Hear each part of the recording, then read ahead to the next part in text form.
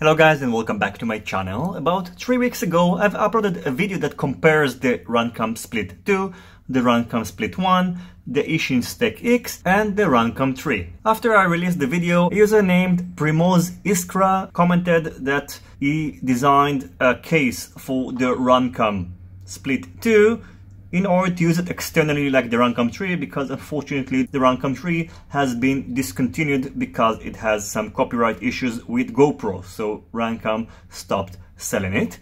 So what I'm going to do next, I'm going to print the case that Primoz designed to fit the RunCam Split 2 inside, and then I'm gonna show you how it looks. So first, let's print the case.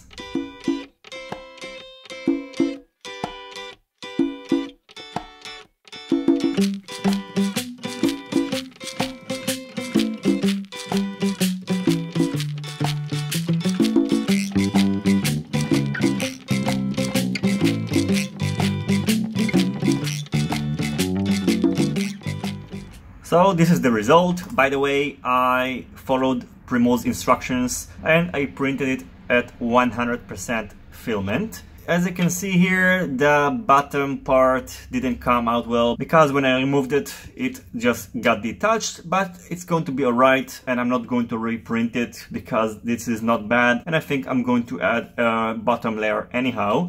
And the most important thing is that the top part is fine. So in order to use it, you have to insert the RunCam Split 2 in the middle, which I'm going to do in a minute.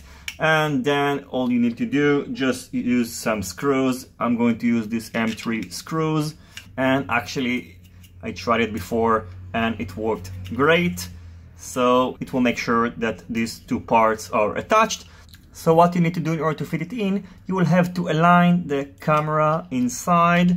So you are going to see the holes on both sides, and then you can secure the camera.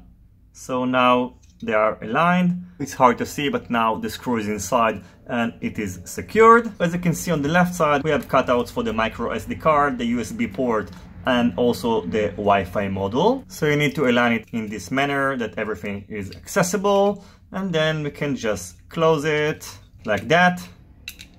And the JST is popping from the bottom. So now we can just put the screws, and by the way, you can see that the buttons are usable because of this design. I think that Primoz did a very nice job because you can click these buttons and you have all the access ports that are needed, and that's great. I also recommend you to remove the stickers because they will just get in your way.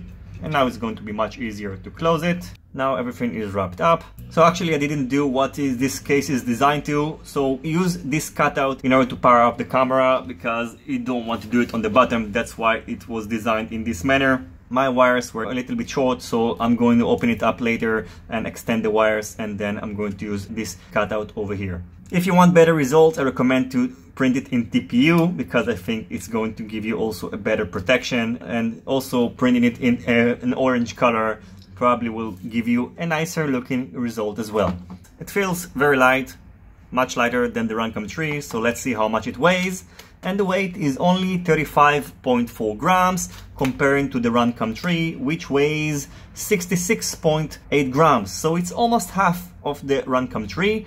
And as you can see in my comparison video between the RunCam Split 2 and the RunCam 3 and the Ishin Stack X and the RunCam Split 1, the quality of the RunCam Split 2 was almost the same as the RunCam 3. So this is a very nice solution. You can mount the camera on any frame that the RunCam 3 is going to fit on. And I recommend, especially if your print didn't go well, such as mine, to put something on the bottom, let's say a rubber material, and then you could put Velcro on top, and then it's also going to reduce the vibration of the camera. Another nice thing that especially if you have a 3D printer, if you crash it and the case will be broken, you can just print another case. And if you want extra protection, you can put some glass or an extra layer that will help to protect the lens, although I think that it's pretty well protected inside this case. So just to make sure that it's working, I'm going to insert a micro SD card. It's easier to use tweezers also to remove it. Let's power it up.